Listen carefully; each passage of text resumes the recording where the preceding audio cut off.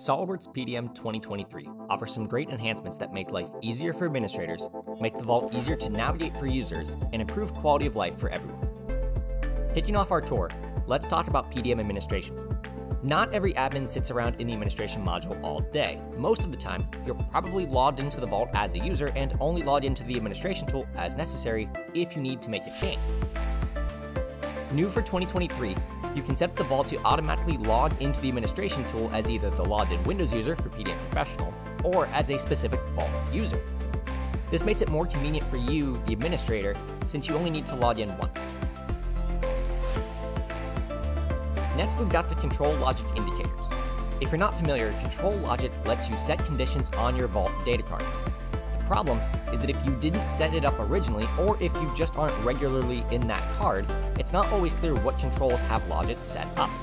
But now, in PDM 2023, any controls that use control logic have markers clearly indicating that control logic is in place for that control.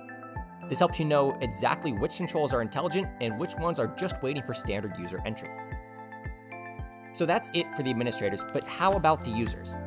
One thing that always pops up with new users of PDM is the desire to have tooltips for the data cards.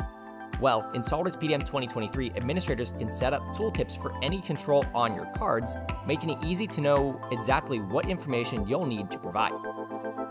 Finally, let's dig into some file security. We've always allowed SQL encryption when files travel between the SQL server and clients. But now, PDM 2023 offers file encryption for any files moving between the archive server and the clients. This further protects your files while they're in transit, improving the security of your intellectual property. And wrapping up file security as well as our tour of my top enhancements in SOLIDWORKS PDM 2023. My favorite enhancement for 2023 is something we've been clamoring for years. Now, SOLIDWORKS PDM offers a file retrieval log to show when users cache files from the archive server. It's native in the PDM interface, making it easy for an administrator to track which files are going where. That's it for my top enhancements. With SOLIDWORKS PDM 2023, you'll find it easier to administer your vault and simpler for users to work within the environment. Be sure to check out our PDM What's New blog post, as well as other videos highlighting what's new in 2023.